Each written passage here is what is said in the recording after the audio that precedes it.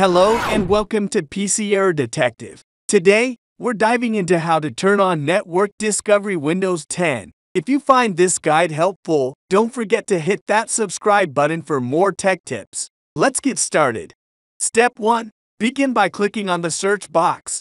Type Control Panel and hit Enter to open it. Step 2. Once you're in the Control Panel, look for Network and Internet and click on it. Step 3. Now find and click on Networking and Sharing Center. Step 4. In the left sidebar, you'll see an option for Change Advanced Sharing Settings. Click on that.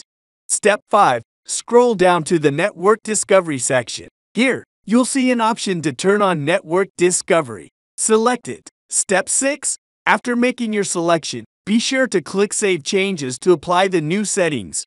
And that's it. You've successfully turned on Network Discovery in Windows 10. Thank you for watching and see you next time.